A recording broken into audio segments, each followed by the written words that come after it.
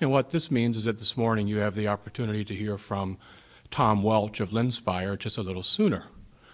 We're pleased to have Tom Welch here, Chief Information Officer for Linspire Incorporated, a company that's done perhaps more than any others in the desktop Linux space to get desktop Linux to my mother and to the average end user through channel partnerships and making sure that, be it a Best Buy or a Fry's or a CompUSA, you actually have the opportunity to purchase, as well as relationships with Walmart and the reselling of outstanding hardware with their Linux desktop.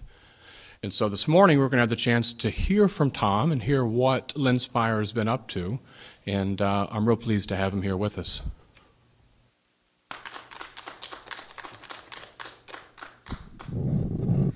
I appreciate the opportunity to be here today. First of all, who here has heard from Linspire? Okay, pretty much everybody. Well, Scott did a great job of kind of introducing what we're all about and who we are, but I'm going to give you a little bit more of an in-depth preview of what Linspire is about. What I want to do is I want to make this really interactive. We've got a very small group, so if you have questions, raise your hand, ask them. I'll answer the best I can. And then let's just make this really, really interactive. But what I wanted to do is kind of give you an overview of Linspire, what it's about, and talk about our CNR advantage, or the click-and-run advantage, and then talk about a use case and then answer any questions you have. First, I have to say that Linspire kind of had a bad rap, especially early on. We kind of were criticized by a lot of people in the Linux community. That's changed quite a bit after people have seen some of the things that we've done. But early on, we did get a kind of a bad rap because we were doing things that were not very traditional in the Linux space. So if you have questions, just let me know. So first of all, we focus exclusively on the desktop. We don't do a server platform. We have no intentions of doing a server platform. We partner with other companies that do have server products when we have to go into deals like that, such as Red Hat and even Novell. But we are only exclusively focused on the desktop. As you can see, this is an example, or this is a screenshot of our desktop. It's very easy to use, very friendly. We put a tremendous amount of thought into what the average computer user, and I'm not saying the average Linux computer user, we're talking about the average computer user would expect or wants to see on their desktop. So the average computer user doesn't know what root is, they don't know what sudo is, they don't know any of the technical stuff at all, they don't even want to see a command line. You have to remember, pretty much everybody that's been using Windows recently has never even seen a command line. Back in the old days with Windows 3.0 and 3.1, you booted up to DOS and then you started Windows. Well, people don't even remember those days. They don't want to see command line, don't want to have anything to do with that. So we put a lot of thought into how it looks and feels to a person who is a non-computer literate type of person. We put consumer first, and then we find that small business and enterprises come on after. So we don't target directly to the enterprise or the small business even. We target directly to the consumers, and then that pulls us into these other opportunities. As people use the product and they find the products useful, we find this strategy works really well for a company that's not big like Novell or like Red Hat. We find that the strategy works really well because we can advertise and market to the consumer fairly easily. Every time a new computer first let me back up a little bit. We sell Linspire through a series of OEMs. We sell very little bit of our software off our website, direct. We sell most of our software from builders all around the world that pre-install Linspire on a computer. And then that machine is sold in through the retail channel. This is very similar to how Microsoft makes most of their money with Windows, obviously. So we do sell it off our website, but we don't focus on that as much as we do off our builder channel. Every time a machine in the world that is running Linspire starts up and connects to the internet for the very first time, it phones home. And so this map here shows us in 1 month all of the different locations where Linspire was Linspire machine, brand new Linspire machine lit up. And you can see from the legend, the bigger the dots, the more people that were in that particular area. So you can see we've got a pretty good geographic spread across the world. Obviously, USA and Europe are our hot areas, but we're seeing a lot of growth in South America, Central America, Australia as well. This map here actually shows every time somebody turns on their Linspire machine every day and connects to the internet, this machine, we register that. And so this shows you in the same time period, the number of people the geographic areas are very similar, but the number of people using Linspire in 1 month period. So we use this information to track all kinds of information and provide useful utilities and services for our customers.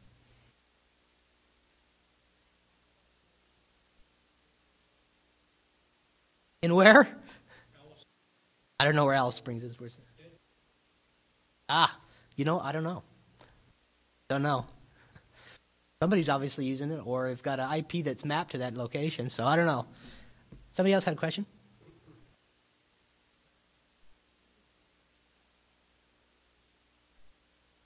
Yeah. Yeah. Yeah, it's controlled through our CNR software. So if the consumer doesn't want to have that happen, he certainly can turn it on. This is an example. This is down in Central America. This is a computer retail establishment called Electra, and those are all Linspire boxes being shipped to their stores nationwide.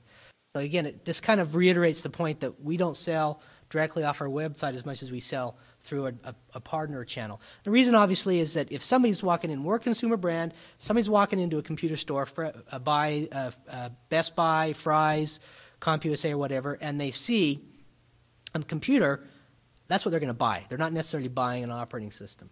So that's why we've really targeted this particular route. We believe that the ease of use is vital for mass adoption of Linux on the desktop. I mean, we've all said that, and a lot of distributions are kind of going after this ease of use mantra, but we really focus a ton of time in everything that we do to try to make sure that it is extremely easy to use. We do things that a lot of people probably don't even think about. For example, we were one of the first Linux distributions to consolidate the menu structure so that when you look at the Linspire menu, you have nice categorized things. So that means that every single package that you can install with Linspire through our CNR warehouse has to fit within one of those categories. We don't want things creating their own categories in your menu. If you look at the Windows menuing system, it's a mess. You got, nothing's categorized. You get a Windows list that's huge. Trying to find new applications is a nightmare because they're not sorted alphabetically or by any category. Well, we've done a lot of work even to that level of detail to try to make it so that the first time use is really extremely easy, which is why we call ourselves the easiest desktop Linux. But one of the things that we spent a lot of time on was these, what we call flash tutorials. We have audio and video flash tutorials. They automatically launch the first time you use Linspire, and you can also launch them anytime you want later from a menu. And basically, they talk about everything. In fact, if you look on the right-hand side, those are all the different categories that they walk you through. So, even things like how to set up your wireless networking, how to, browse the web, how to set up your email. And so we walk the user through with an audio and video tutorial of what they need to do. We find that this helps people get over a lot of the learning curve if they're new to computing, or if you're even new to Linux itself. We actually did a study based on some criteria that we came up with, that some independent people came up with. We actually did a study of some of the other distributions. I'm not showing this slide to try to knock other distributions per se, but showing it that our focus really is the consumer, not necessarily the Linux crowd. Because some of the other distributions up there have some really cool stuff that we don't have. But what we did is we really took things, for example, file types. We wanted to make sure that out of the box, when you get a Linux, install Linspire, everything works from Flash, from AVIs, MP3s, OGGs. I mean, we have a whole list of file types that we rigorously test every time we install or every time we put a new version out to make sure that out of the box all those things work seamlessly. That was an example of a criteria. So a lot of these testing criteria came up, and of course we scored very high on that rating just because we've spent so much time. And we carry that through. It really is, the slogan at our office is it's got to be easy enough for your grandma to use. So we really try to focus in that area. I talked a little bit about file compatibility. We don't believe that it's application compatibility. For those of you who remember when we started, we used to be called Lindos.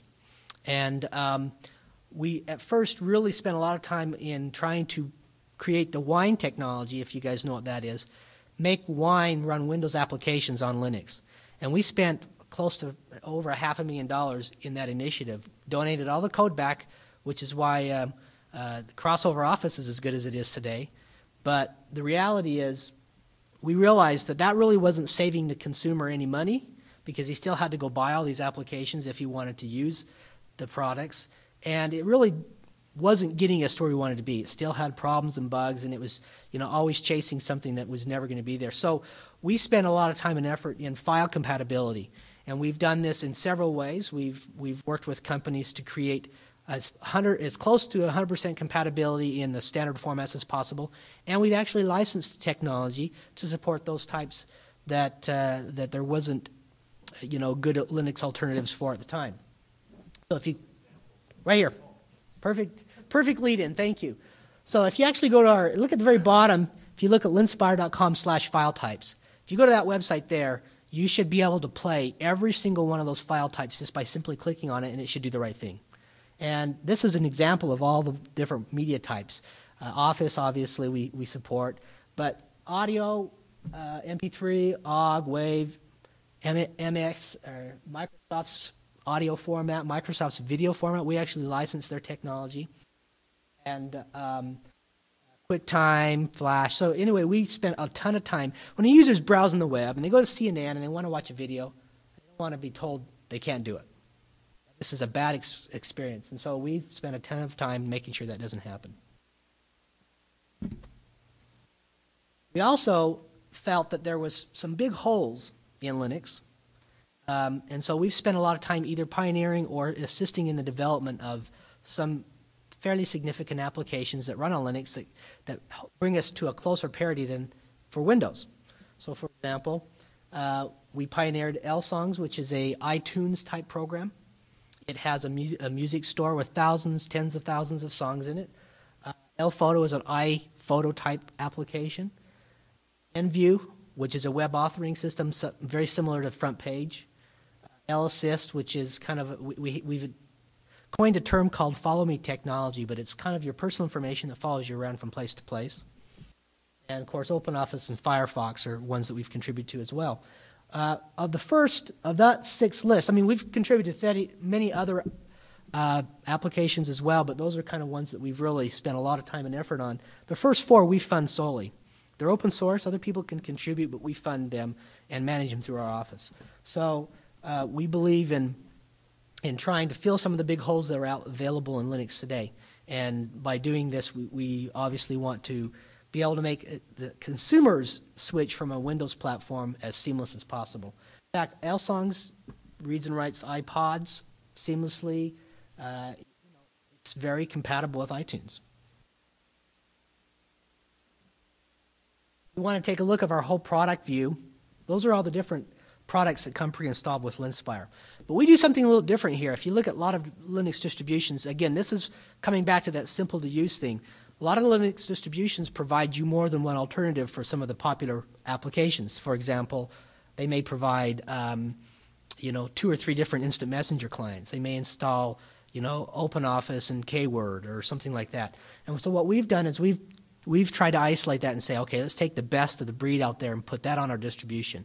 Because again, a person who's my grandma doesn't want to wonder which word processor she's going to use. She just knows, here's my word processor and I use it. So on the distribution, when you install it, we purposely limit the number of choices that the user has. In fact, we don't even give you a choice of the desktop. You get KDE.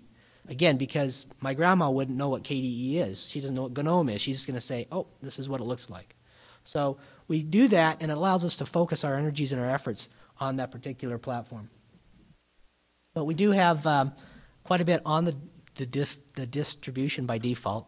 And so this is where we obviously can compete very handily with Microsoft by offering an Office suite and offering media players and all that kind of stuff on a distribution for a lot less money than Microsoft does in an OEM channel. Questions? Yeah.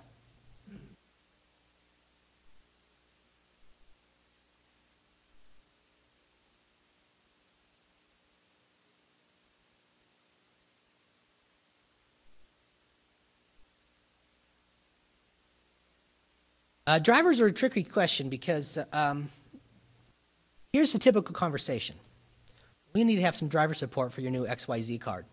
Okay, well, how many units are you going to move? You know, well, we just sell the operating system. Well, you know, when you get a 100,000 unit order, we'll talk to you about it. It's kind of the discussion.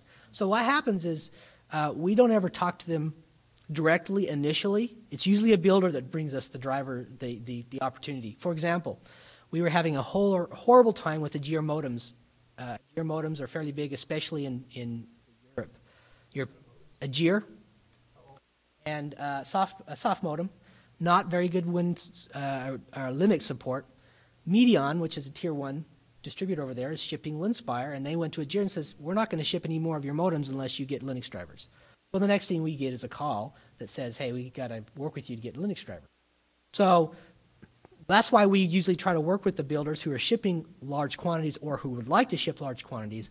We're able to do that on some situations. And then obviously we give those drivers, if we're able to, back to the open source community. Sometimes, you know, their drivers are proprietary and, you know, they make you sign license agreements, and other people can get them as well, but we're not able to redistribute them now. For example, Raylink drivers. Questions? All right. We obviously use and support open source. We're a big supporter. These are all some of the different packages that we've contributed to financially, as well as helped on the development on. We've spent over $1 million and we're not a big company. We're pretty small. We're about 70 employees. But we've spent over $1 million in open source development and contributed that money and those improvements and so forth back to the community.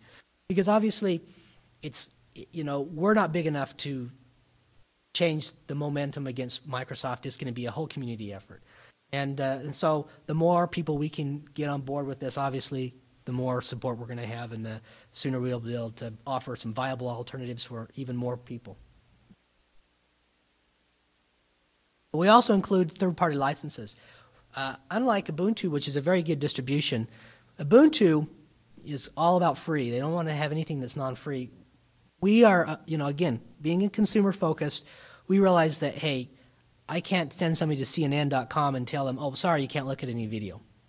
So we actually go out, work with different companies and secure licensing rights to their technology so that people have a very fluid consumer experience. A lot of these are easy to do. You know, ATI and NVIDIA have very easy licenses to work with. Microsoft obviously was much more difficult, and we actually had to port code they provided and put it in our distribution.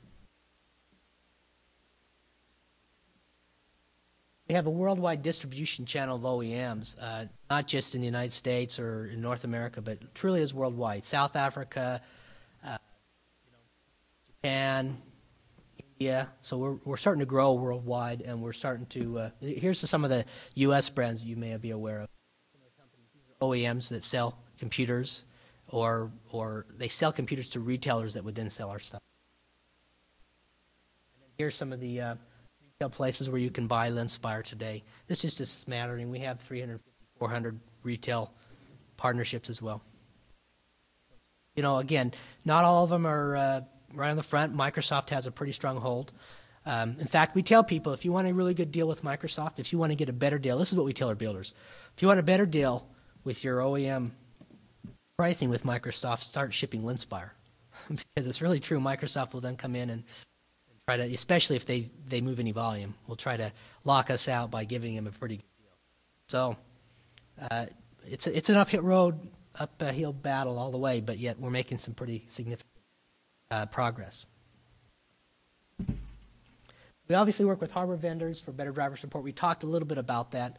But, you know, driver support was one of the top things that was talked about at the recent OSDL meeting that I attended up in Portland, Oregon, where a lot of the open source groups got together and discussed what was really prohibiting mass adoption of Linux on the desktop. And we talked about three major issues that we decided to focus on, and one of them was hardware support. That's just a constant battle. You've got, you know, the hardware is moving so fast, and especially coming out of Taiwan, a lot of these Taiwanese hardware manufacturers are not really concerned at all with Linux. And so they ship Windows stuff. They don't even know what Linux is a lot of times. And so it's a real battle, but through the OSDL, you're going to see some movement over the next year. Concerted effort by the whole industry to try to bring the hardware guys on board.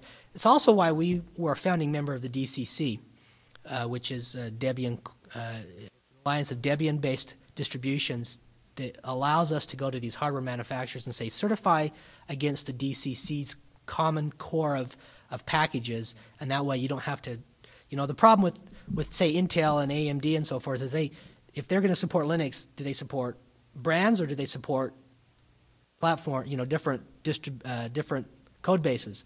And so we tried to make that simple by saying, if you want to support Debian, certify to the DCC, and then you'll support all of us that are members of the DCC. So Alex, who was supposed to be here this morning, they're a founding member as well, the DCC. Whenever we get a piece of hardware in, we send it through a fairly rigorous hardware certification process where we are able to work very closely with the hardware vendor to make sure that the product certifies, or if it doesn't, we can communicate with them and work with them on possible solutions. So it takes probably a third of my engineering resources to work through the hardware certification, but at the same sense, it's well worth it because we are able to deploy on so many more machines. Sometimes we get hit a little bit by saying, well, you don't support some XYZ weird platform, but we really try to focus on the target market for us, which is typically the lower end computers, mass produced by System Max and some of these Taiwanese brands. Somebody's spending, for example, on a laptop, when somebody's spending $1,500 to $200 to $2,000 on a laptop, they're less concerned about spending an extra $100 on Windows. If somebody's spending $700 on a laptop, it's a lot more compelling for them to want to have a cheap operating system as well. So that's where we see kind of our niche right now. Pictures of our hardware certification lab. Again, we have a lot of PCs. They're all sent from our partners around the world. We do a lot of laptops too. We spend a tremendous amount of time with power management, which if anybody in the Linux world knows, it's a pain. Not quite 100% there yet, but there are, we try to make and work with the laptops that we endorse through our distributors. So if somebody sends us, ECS sends us a laptop, we try to make sure that hibernation works well, that everything kind of works right out of the box. So the person brings it home, he doesn't have to fiddle with anything. Also, if you look, this is kind of showing a little menu item, but we have a diagnostics report that any user can activate. And if you run that, what that basically does is it walks through a little wizard, it collects a ton of information about your machine, and it collects what's working and what's not working, and then it sends it on to us, and it gets inserted into a database so that we can start building a very robust list of what devices work and which devices don't. What's interesting about this, though, is as long as you have network connectivity and GUI, if everything else is not working, this will collect the information. So PCI cards, smart media devices, USB devices, this collects it all, sends it on to us, and then we can start putting patterns together. We can say, okay, how many people have this particular device? And that's how we can then prioritize on what's the most important to work on. Interrupt me if you have questions.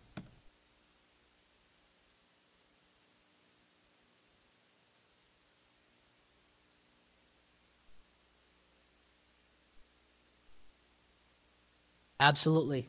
Through our next thing I was going to talk about, which is called CNR. We absolutely do. CNR stands for click and run, but CNR is more than just, what CNR is, it's a delivery mechanism, but it's also a communication facility between that person's computer and our servers.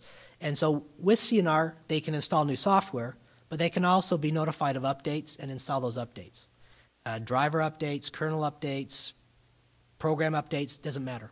So if I have a digital camera that's not working, and then we find a newer version of some library that supports that digital camera, we can make that available through CNR, and people who want to have that can get that. There's both automatic updates, so in other words, everything that you have on your computer, it'll say, here's what you have on your computer, and here's what's newer, or you can obviously search for new stuff just that you don't have, you've never installed. We find that we call Linspire, many times we call it a broadband OS. And our market really is for people who are connected, high-speed connected, because all of the content we deliver is typically big. Installing new programs, we do support modems, and some people do use modems with Linspire, but the reality is most people using Linspire need to have a high-speed connection to get the full advantage of what we provide. So it's kind of funny because we're actually seeing a lot of growth in the emerging markets area. Mexico, South America, we're seeing huge growth.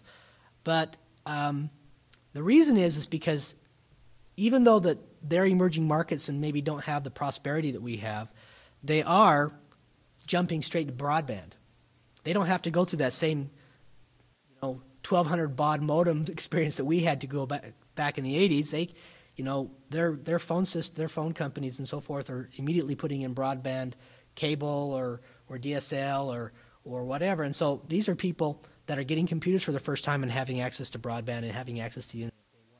In fact, it's really interesting because what's happening in some of the countries is the phone company as part of your phone bill, they'll include a computer. So in other words, you're leasing a computer, and you get the internet connection, and you get your phone. And everybody's getting a phone in, for example, Mexico, so they can also have a computer. There's other things we've seen where builders are putting computers in homes. And so if you go buy this home from a builder, you get a computer and you get broadband.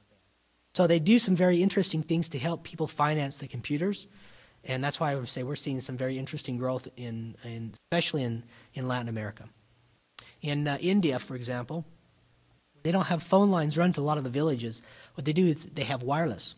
So for example, you would have your home in a small village. You wouldn't have a phone line that runs directly to your home, but they will lease you these little wireless things that then talk to a phone line that's maybe half a mile away. And so it's using a wireless infrastructure, so they don't have to build out all the cabling and so forth. It's interesting to see how they're getting around the problems that we really didn't have issues with. We kind of evolved with the modems and the phone lines to everybody's house to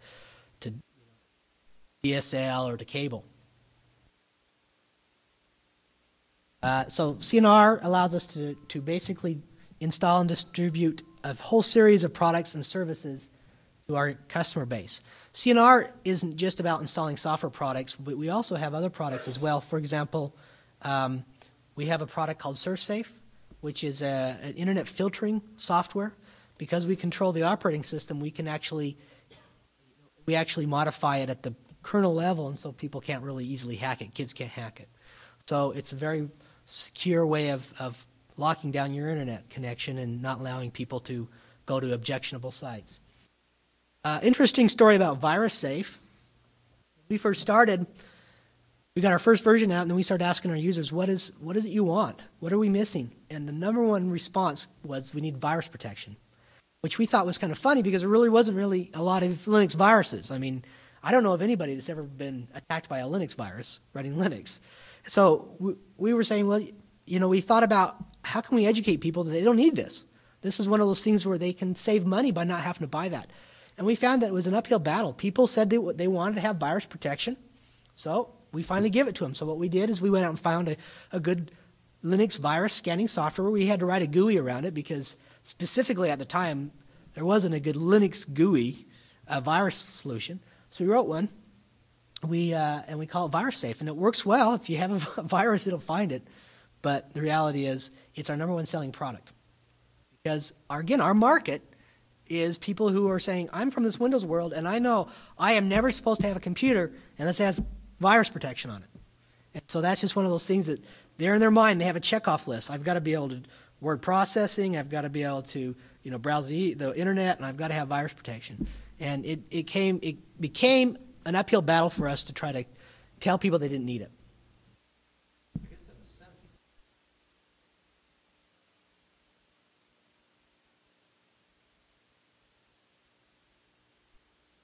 Yes, that's true, but what happens with a lot of those email viruses is that when you read them, they have some script in them or whatever that then runs, and it goes throughout your email address book and propagates. But that doesn't happen on Linux. So the only way is I would get some strange email from you, and I would consciously say, I'm going to forward this to a friend, which even that is unlikely.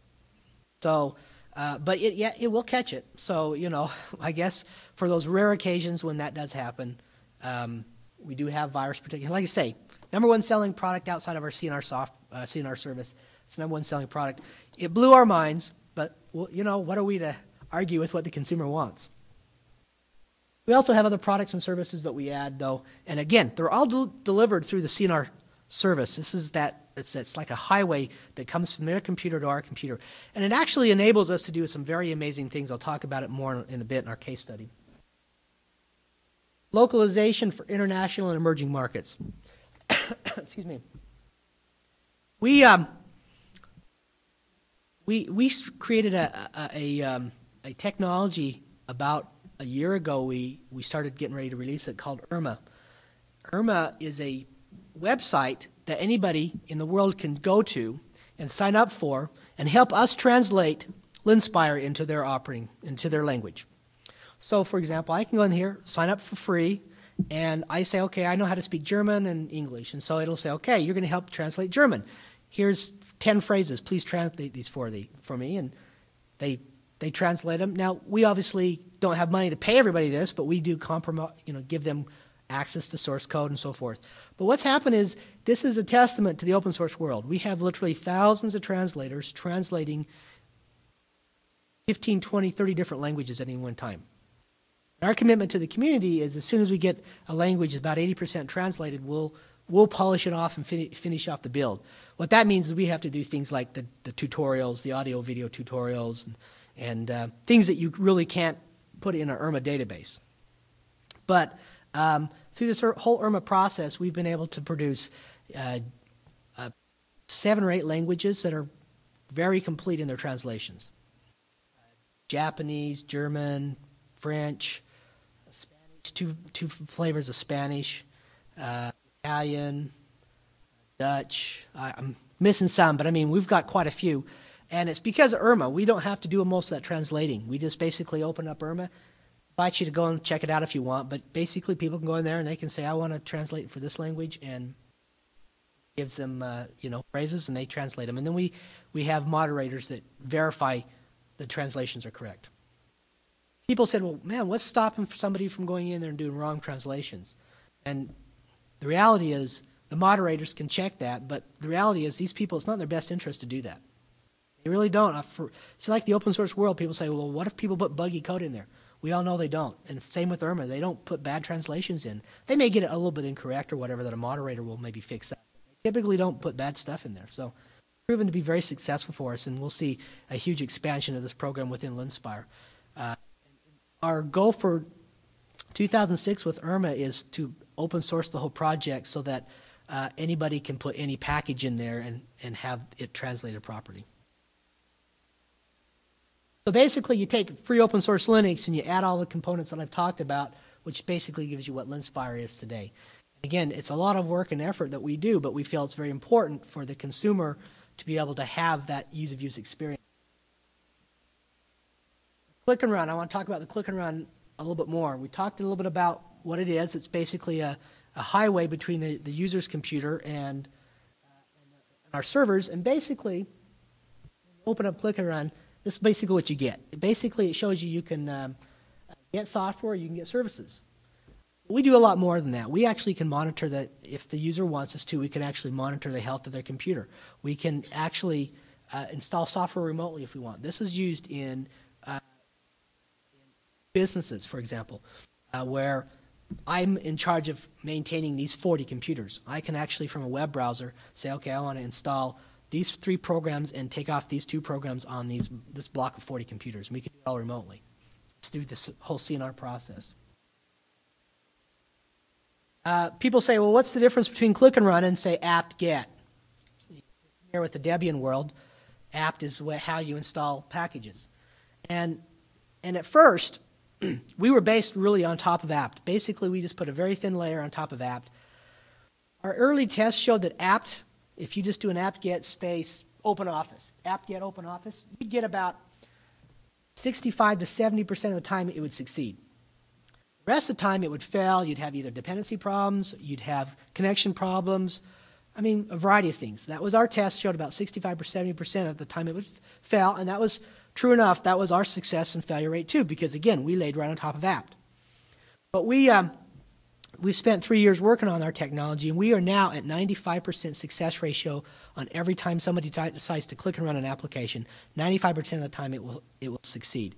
The rest of the time is weird, strange things that happen that cause, it could be a dependency problem, it can be a connection problem.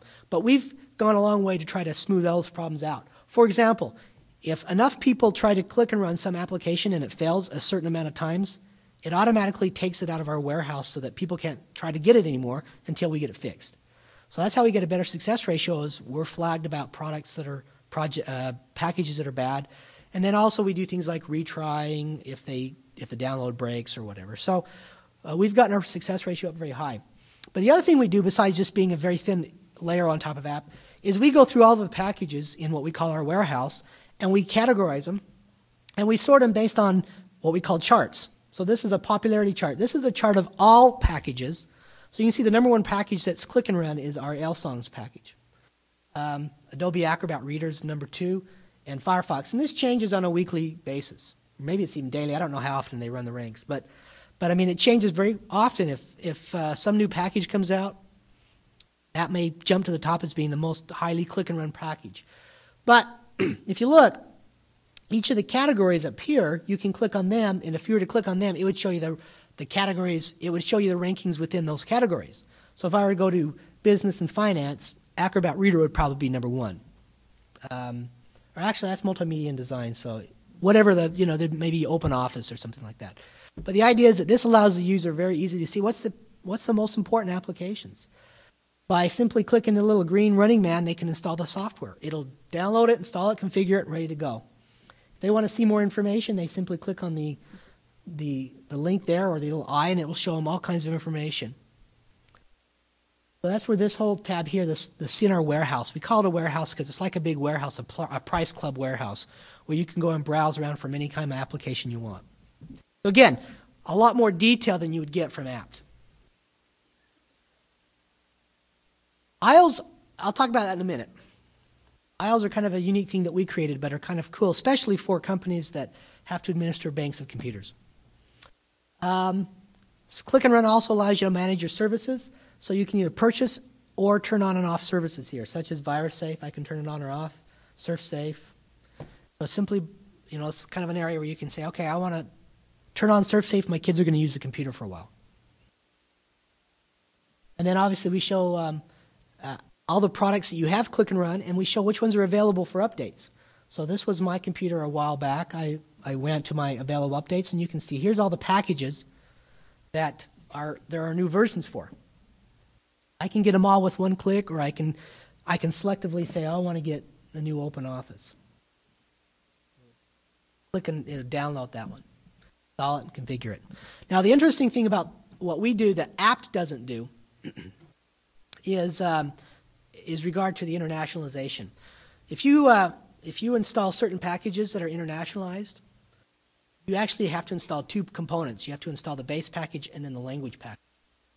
And usually what happens is the base package includes an English version, then the language package, will overlay the English version. So what happens is we have to be smart enough to say, if they click and run Open Office and they're running a German version, we got to make sure we also pull in the Open Office German pack.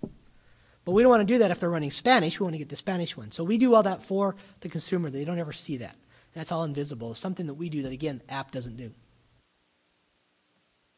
The history will show you everything you've Click and Run, and allows you to uninstall it from here as well. So if you say, I no longer want Sentry Solitaire, I can uninstall it. Here's a product page. So I remember I showed you if you want to click and find out more information about a product, you click on that. And here you can see, it'll show you screenshots, it'll show you more information about it. There's links to the source code if it's an open source package, so that you can download the source code right there. And find out everything you want to know about it. Again, a very consumer-friendly focus on this. It's kind of fun. In fact, my kids, their funnest thing to do is go, digging through Click and Run, finding what programs they can find that are kind of cool. And they found some pretty good ones that I didn't even know about. Some of it are dumb and some of it are good. We show user reviews. So again, I like the package, I can go in and I can say, hey, this is a great package, write my comments, or I can say, hated the package, it didn't work for me, whatever the user wants.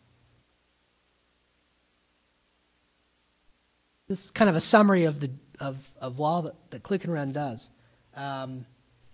Again, if you look at what apt does, apt-get, it does like the first 3 or 4 items, but we kind of add all the other things to it.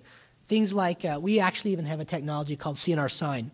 One of the things we can do with Click and Run is we can actually deliver proprietary software as well, not just open source software, and we do that.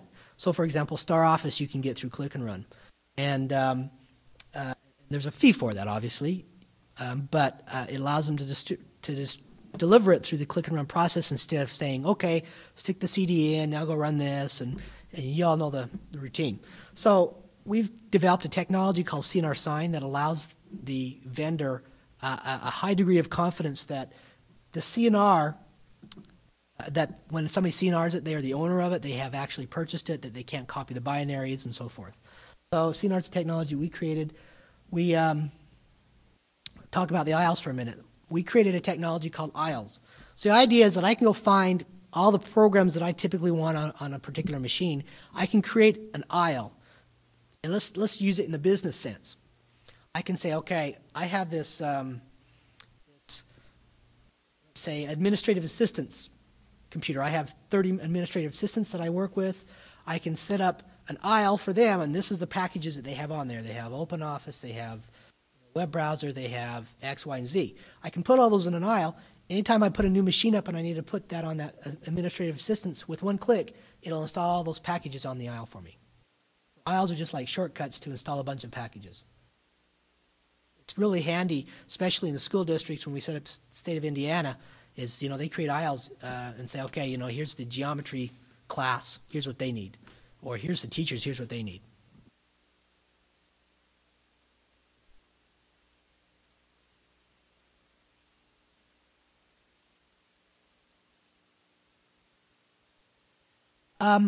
There's 2 ways to handle that. Our generic consumer product, it assumes that you are the owner of the computer, and so whatever you want to do. Now, within Click and Run itself, you can say, I want to require a password every time I use Click and Run. That way my kid can't come in and start buying things with. In an enterprise, we typically lock that down so that the administrator remotely can administer the machine, but the user can't. Does that answer your question?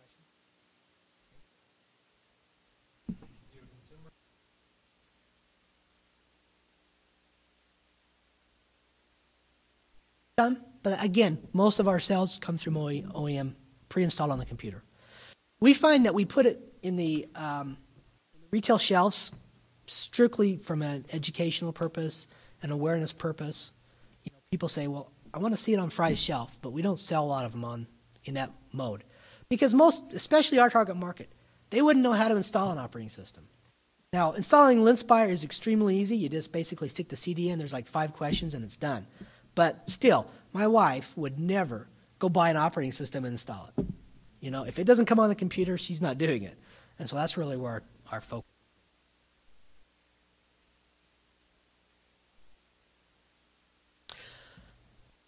They can, if there's a Linux-based product, they can install the Linux software just like anybody else would. So if I find some Linux software and it's not in our Click and Run warehouse, I certainly can install just because it is a Linux distribution. But most of our customers prefer to install through CNR if it's available. So what we do is when we find those applications, we go out and work with the vendors and try to get them to package their product in our CNR warehouse. We call those C&Bs, click and buys. And typically what happens is I'd find it, I click on it and says, hey, this product's $19.95. You want to buy it? Yes. Enter your payment information. And then it downloads it, installs it, configures it. And then I can download it as many times as I need on my computer. If for some reason I reinstall this software or change computers, I can re-download it without having to go through that process.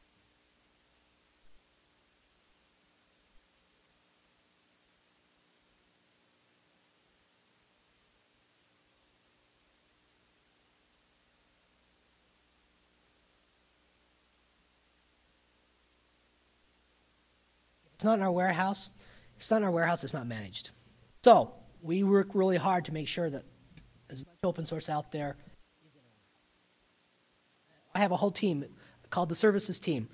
And services because they are working on products for member services. And their whole job is to go out and make sure that the warehouse is up to date with packages, programs. We find them.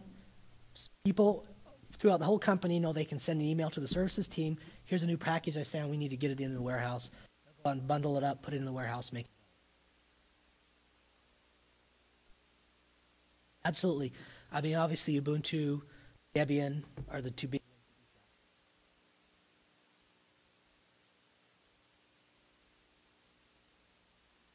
But CNR, again, it does a lot of stuff. It really adds a lot to the user's experience.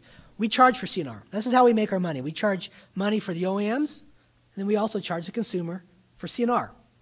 So people say, well, what? You're charging for open source. This was one of the complaints we got early on.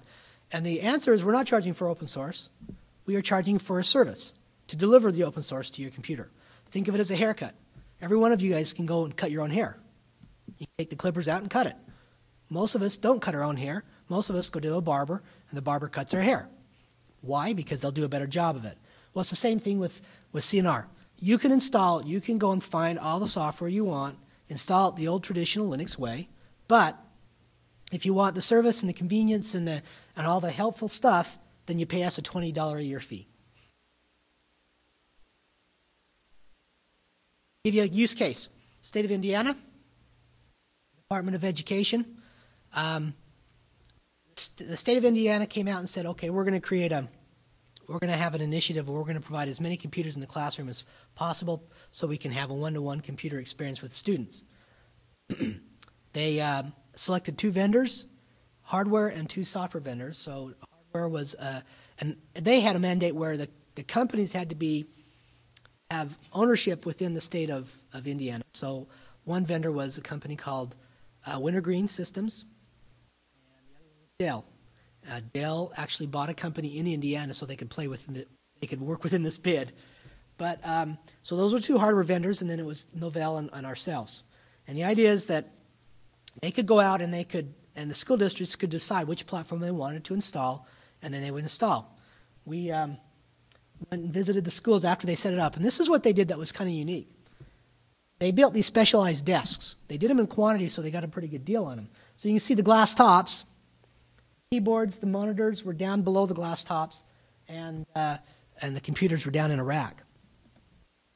See, the students can use a desk as a regular desk whenever they're not using the computer, and all they have to do is move their books aside, and they can see the screen and do whatever they need to do with the computer. The computers were all networked into one central network statewide. So although the schools had their local networks, the school districts had their local networks, the state also runs one master network, and in fact, all the school traffic goes through the state's network. So the state was able to very easily, for example, provide filtering, internet filtering, proxying, all that kind of stuff from the state level. Here's an example of a Dell machine running Linspire through the desk. The biggest challenge they had after they started deploying some of these was glare. So they actually went through and ordered different glass, put in the things so that didn't reflect so bad the fluorescent lights that were above the students. But they've had a very high success ratio with this, because what happens is, a lot of them, you see the computer in front of the student and he's doing this. Teacher can't see the student can't see the teacher, can't see the blackboard. The desk was a very key part of their design and success, but also was selecting and limiting the number of vendors that they allowed, so that the school districts felt supported. They felt like that they could be there, have somebody to help them with the problems that they had. Every school district was left to their own devices to implement it.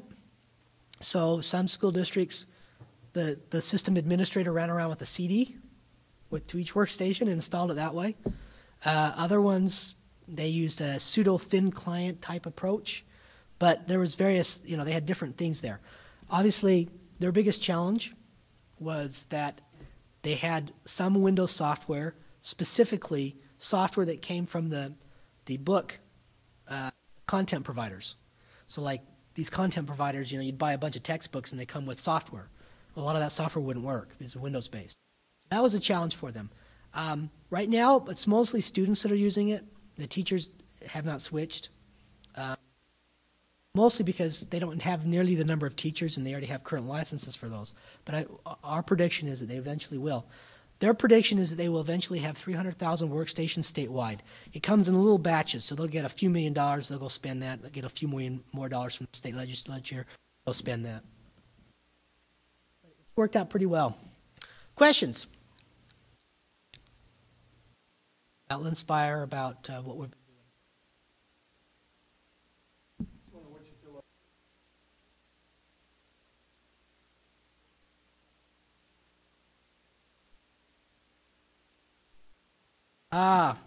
Good question. Our intelligence shows that for the most part, a retailer, or a builder, I should say, is paying between $60 and $70 for Windows.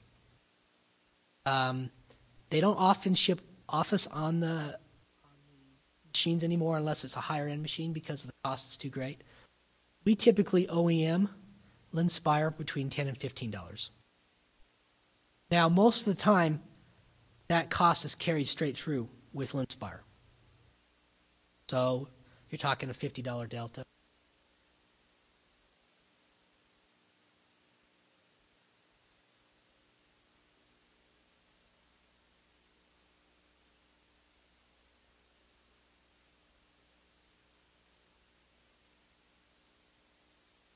Absolutely. I mean, they have to be worried about it. Because here's the dilemma they're in. They can't go and say, okay, well, we just want to crush the competition, so we'll lower the price. Because right now, Linux has got such a small, minute share of the market that lowering the price to all of their customers would kill them. So they have to basically do one-off. They have to kind of take pot shots at the Linux space. And so they do this kinds of things. The reality is, everything they're doing is becoming more restrictive. In fact, you've probably read in the press how they're trying to lock their version of Windows or their version of Office into the BIOS.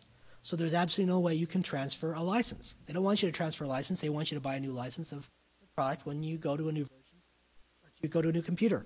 So everything they're doing is being more restrictive versus everything we're trying to do is much more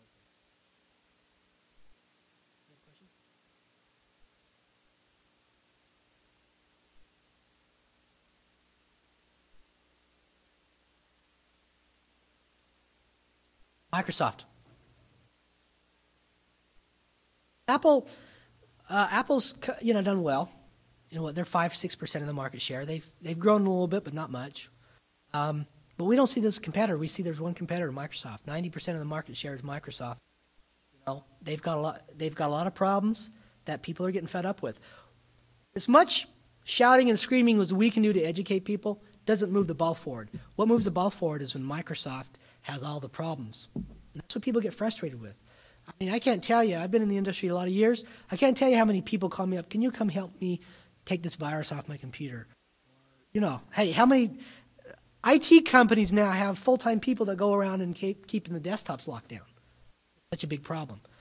So, you know, Microsoft's the target, but people are becoming more and more disgruntled with what's happening with Microsoft and what's happening with Longhorn and the costs.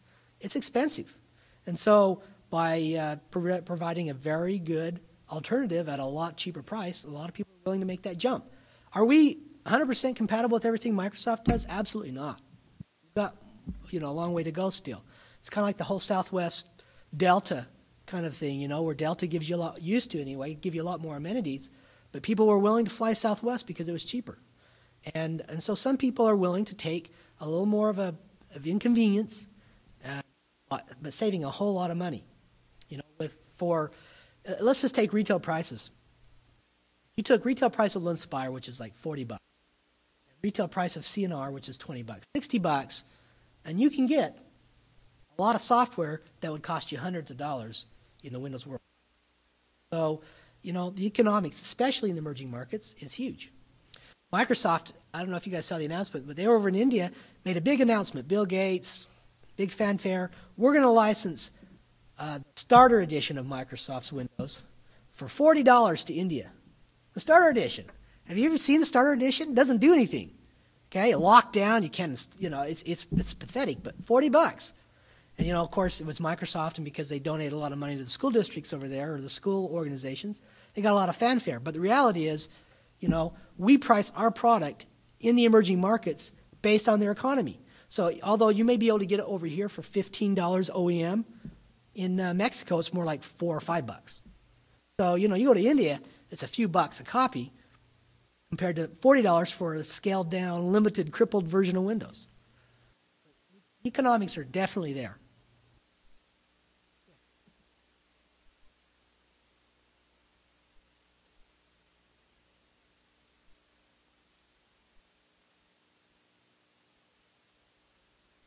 Very little.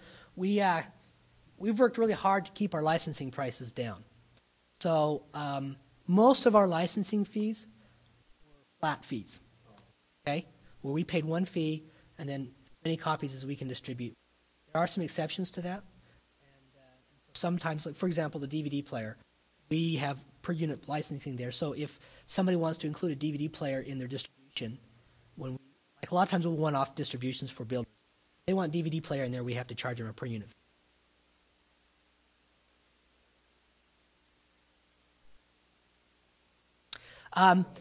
The retail edition doesn't have a DVD player built in, but you can get it through Click and Run. So it's like $15 or $10, something like that. Yeah, I know, we've met.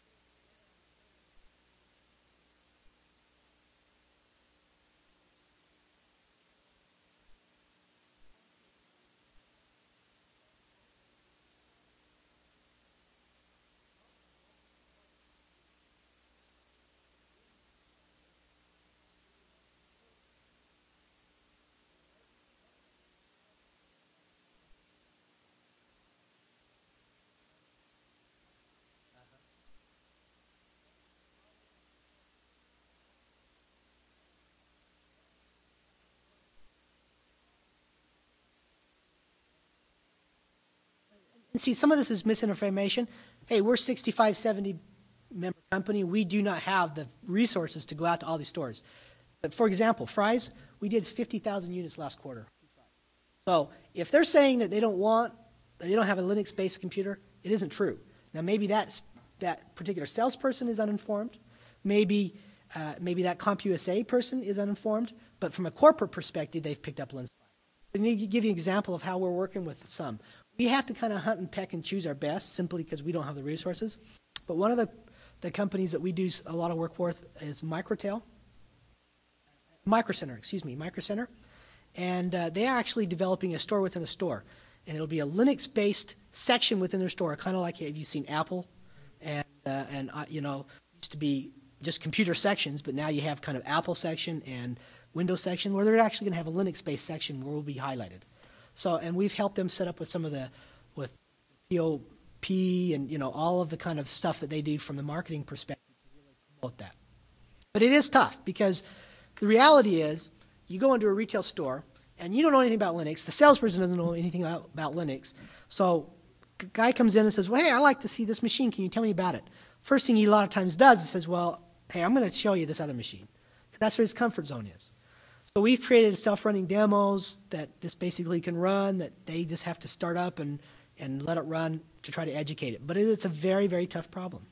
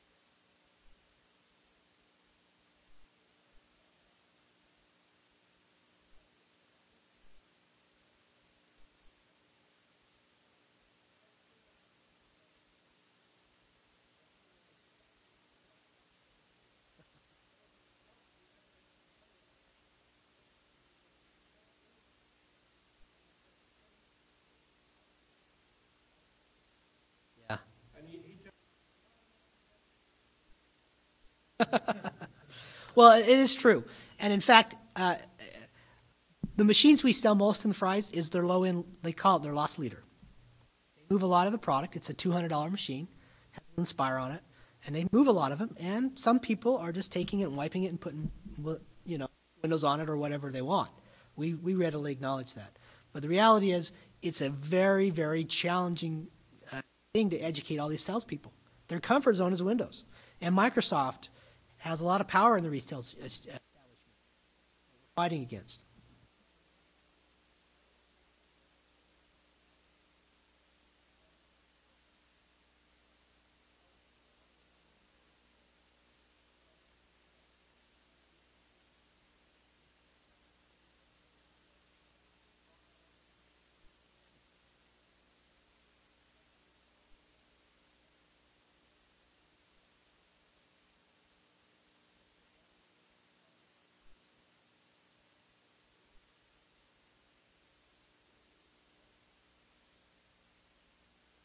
Thanks, John. I'll give you that $20 later. All right. Anything else? Yeah.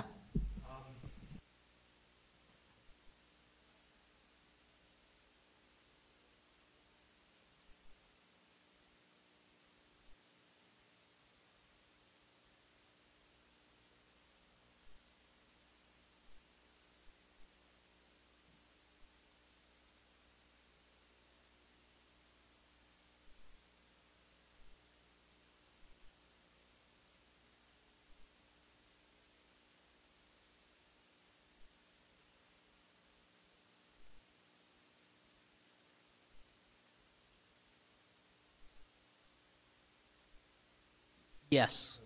Yes. When by default, when you set up the networking, it defaults to a firewall that's, you know, opening up the most popular ports, and the user can then configure that and say, no, I want to open up everything, and I want to really lock it down, or whatever. So the user has control over that. We know we got hit early on because people said, oh, you're installing as root, which, by the way, you don't have to run as root. We allow you to set up any number of users, but that was an early criticism. And, you know, our former CEO, Michael Robertson, was our founder. He founded mp3.com, for those of you who remember that venture. And, you know, he likes to make controversy. And he's made some comments, root is as safe as running, you know, anything. And it's, you know, maybe he's a little off base and sometimes when he makes comments like that. But the reality is, I run as a user. We've really worked hard to make the user experience, if you want to run as a user and have that total protection, as you know, as easy to work with as possible. But the reality is, what's the most important thing on your computer? Your data. Your data you have access to. And, you know, the average consumer, his box is usually behind some kind of a Belkin router or some kind of a router at his desk, at his home or so forth. And so we try to educate our users about the security risks. We make patches available through our CNR warehouse whenever they're available. And we try to educate users to understand the differences between what Linspire and what Linux is and what they have with Windows. And like I say, with the virus protection, it's an uphill battle. They just don't think that's, you know, that's important. But all right, anything else? Yeah.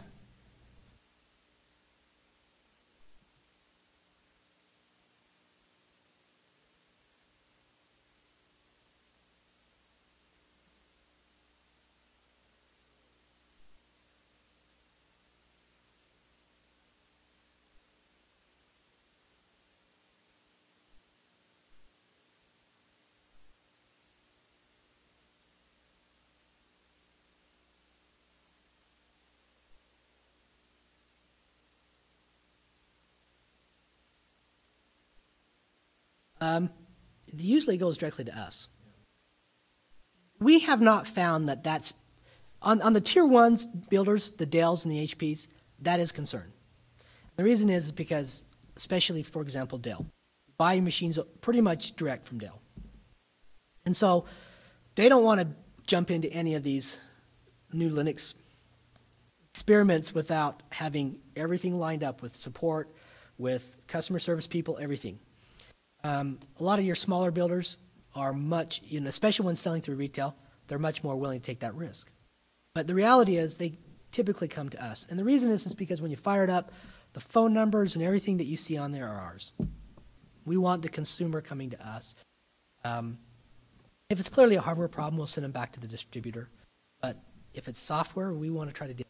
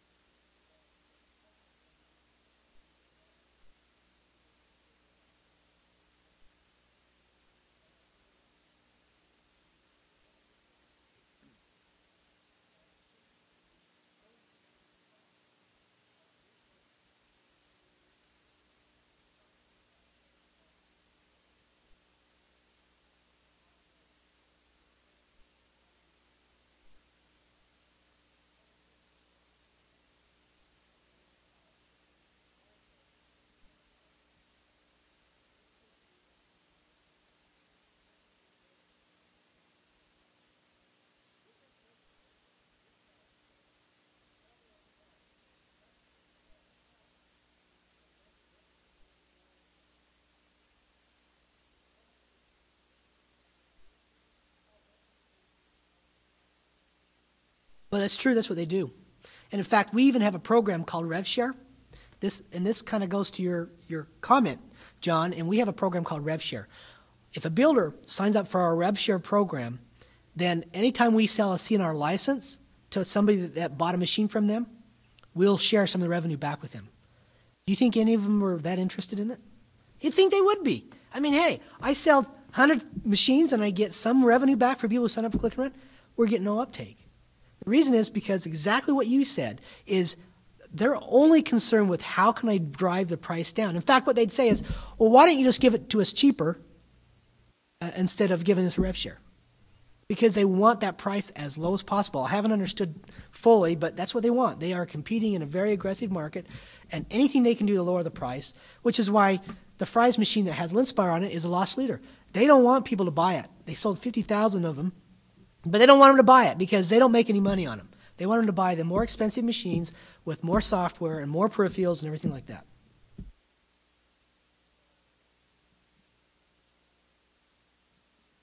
Does it all? And we actually have some builders that do higher-end machines. We actually are working right now, and you'll see an announcement soon if you haven't already, of a brand that we've helped co-branding called Koobox, K-O-O-B-O-X. And basically, the idea is that, we wanted to kind of create a vibe around a Linspire machine. And so you can buy different Kooboxes, different speeds, configurations, and so forth.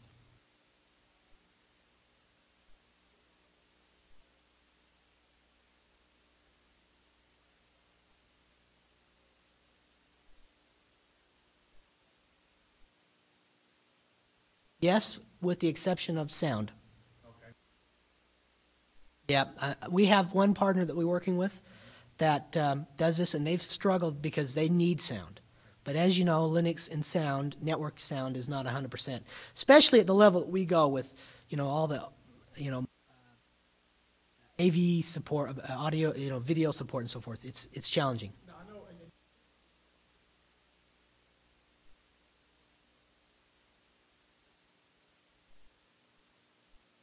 Well, and I'm talking specifically networkable sound, okay? So, if you're talking chipsets, we support a lot of chipsets. And what we struggle with on chipsets is basically two flavors. Chipsets that have hardware mixers and ones that don't. And so, we have solutions for both, and we try to auto-detect that where appropriate. But as far as when you're talking thin client, what people say, well, yeah, I don't want all the sound happening on the server. I want it to happen at the client. So that means you have to use networkable sound system. And we typically don't do that real well, just to be honest with you. But everything else we do work really well with usually you have to replace our we call LDM our login screen with XDM or KDM or whatever else.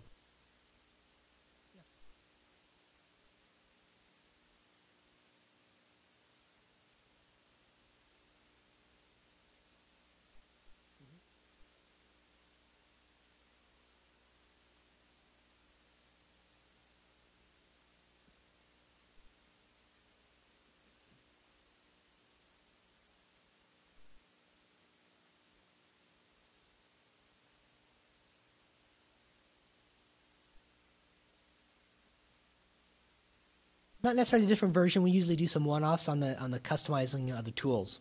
The infrastructure is already there, but to provide a tool where their administrators can remotely lock down and secure the desktops, we have in the past been doing more one-offs. We are working on a product that will be more encompassing, that is more generic, but what we found is usually when you go into an enterprise, they have unique needs, and so you end up having to customize it anyway.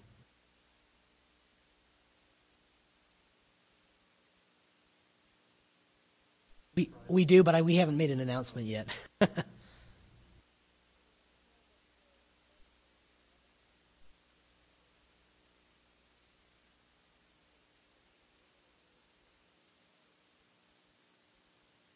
Yeah, but we actually do it differently. We actually do it at the motherboard manufacturer's level. So we go to ECS over in Taiwan and say, hey, why don't we do this? Of course, it just comes down to cost. We have done that. Some of the promotions we have done is we've done CDs in motherboard cases. We've done, we actually did a thing with Seagate where it came pre-installed on the Seagate hard drive. So you buy a Seagate hard drive and it had Linspire already on, you stick the drive in, you boot up, you're ready to go. So those are the kinds of things that we do from time to time. It does get costly pretty quick. They don't ever want to pay for it. So, it's one of those things that we have to fund.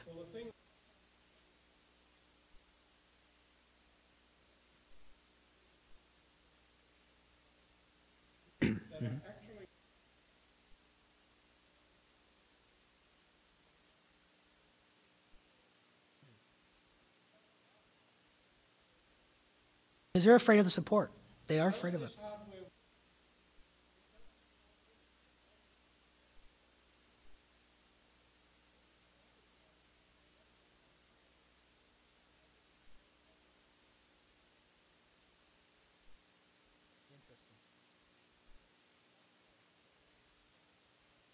Well, and it will change, but it's going to take some time, and it's going to take basically success stories to say, hey, we got to change. For example, we had Best Buy contact us, the Geek Squad. You've seen their commercials, and so they're starting to now become engaged with us more, so that when people come in with a machine, because they service everything, not just what they sell.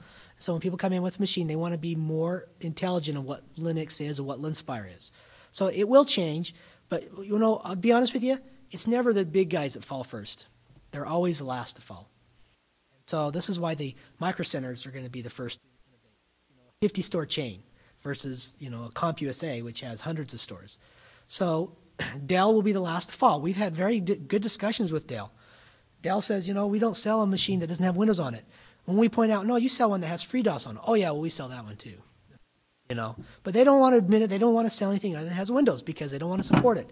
If you've seen FreeDOS, it doesn't do anything other than boot up to a prompt. There's nothing you can do, no software or anything.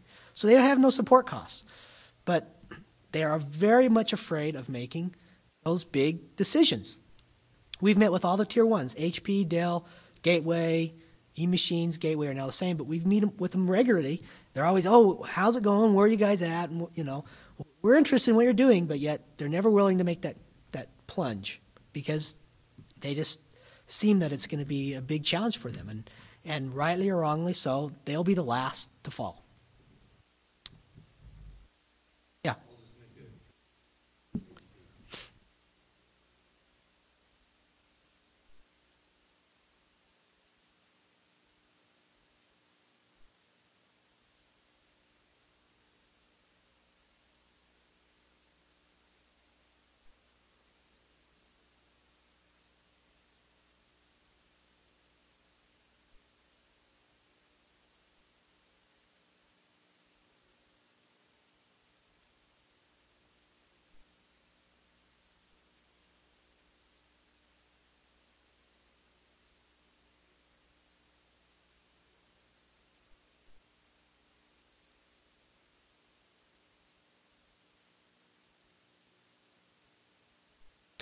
Tough. Well, and I have to say that HP has been the only company that has selectively targeted markets to do Linux with. For example, right now we're doing a deal with HP over in Europe. Okay? Dell actually got really angry when a independent company from us was reselling Dells with Linux on it. Made them shut it down. So, HP has at least said, hey, where there's market, we're going to sell it. they're doing it over in Europe. They told us they're going to do a trial here in the United States, as probably starting middle of next year. They're going to do another trial. So HP has been more forward-thinking than a lot of them. But trust me, it's tough for you guys, as you say. You have big organizations. You want to make sure that you're not doing small volumes for the amount of resources it's going to take.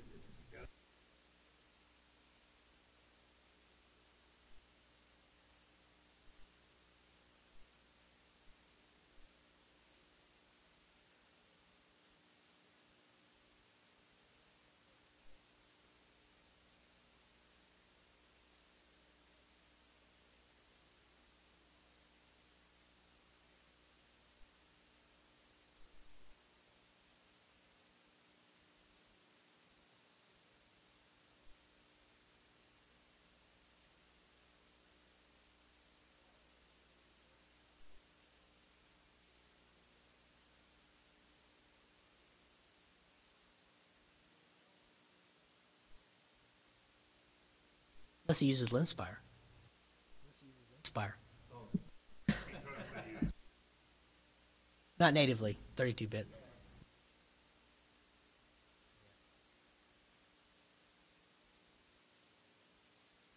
And that's a big challenge, yes. To be honest with you, the 64-bit is way behind in Linux still, unfortunately.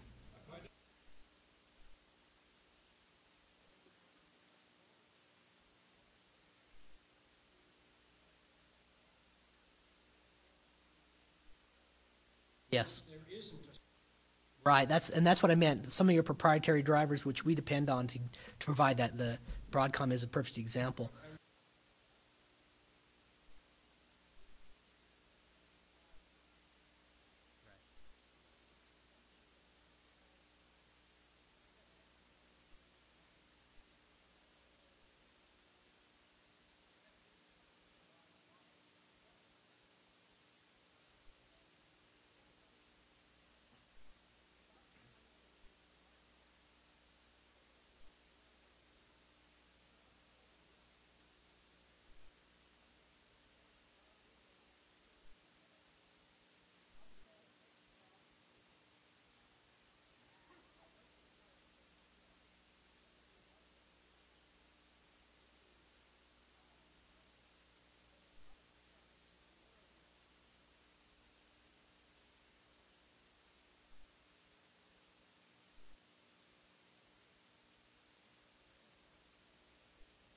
No, but your point is exactly the struggle we have.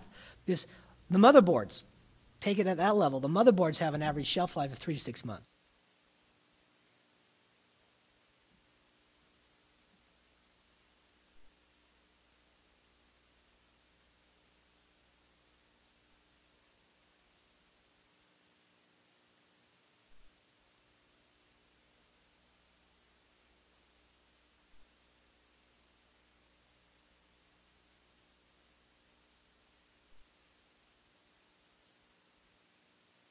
Sometimes it's because they don't have a clear understanding of how the GPO works. Do they? I'm not speaking specifically, but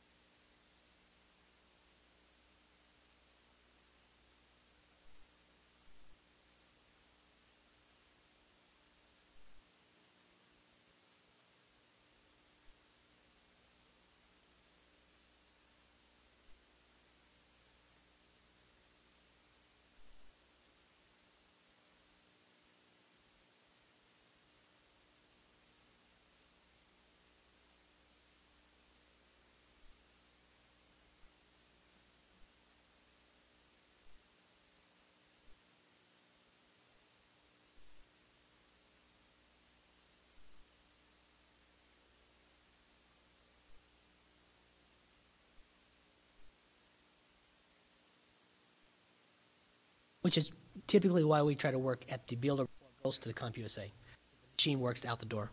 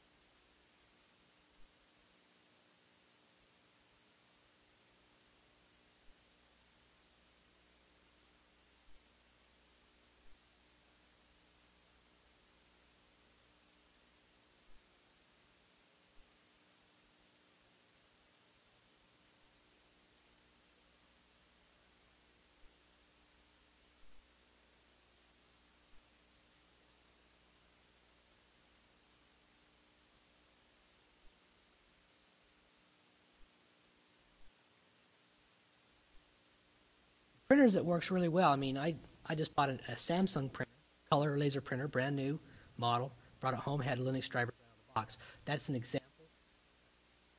Yep, it did, actually. HP does a really good job of that. Epson does a pretty good job of that. Samsung does. Who is that?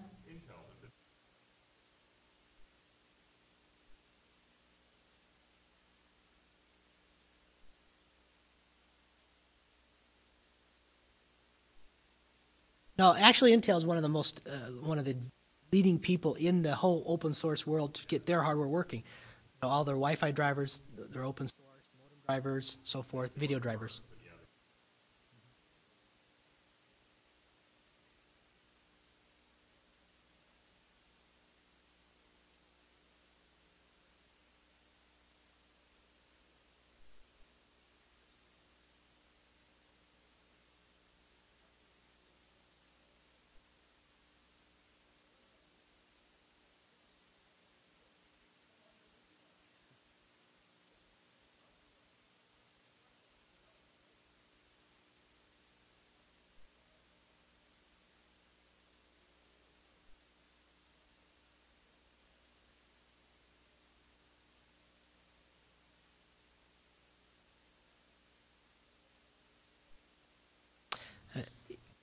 Yes, it's a chicken and the egg a little bit because you need a lot of users to get their minds to look at it this way.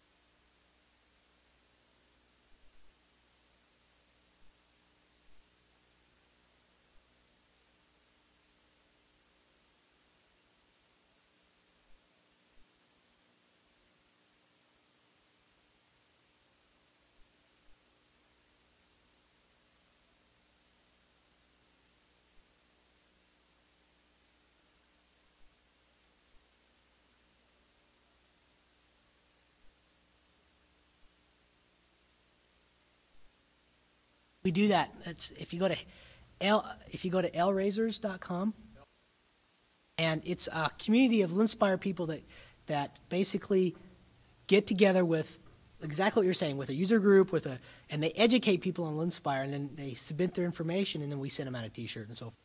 They get their picture placed on the web, and then a little story, what they did. So yes, we see that as a very big, important aspect because we simply don't have the resources.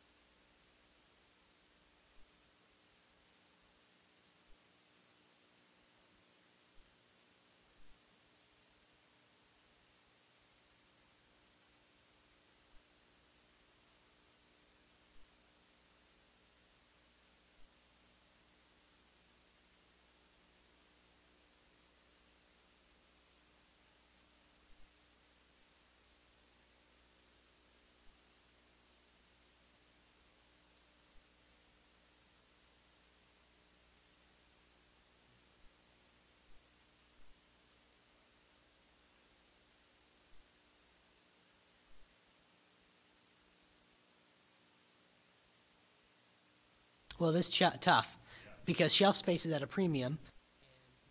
What they, yes, and that's what I was going to say. The market development funds, you know, oh yeah, we'll put your product on. How much are you willing to give us, you know?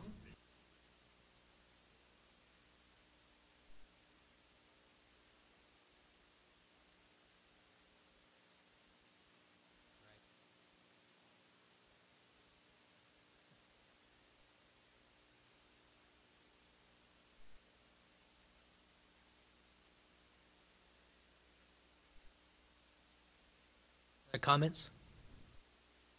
Appreciate the time. Thank you.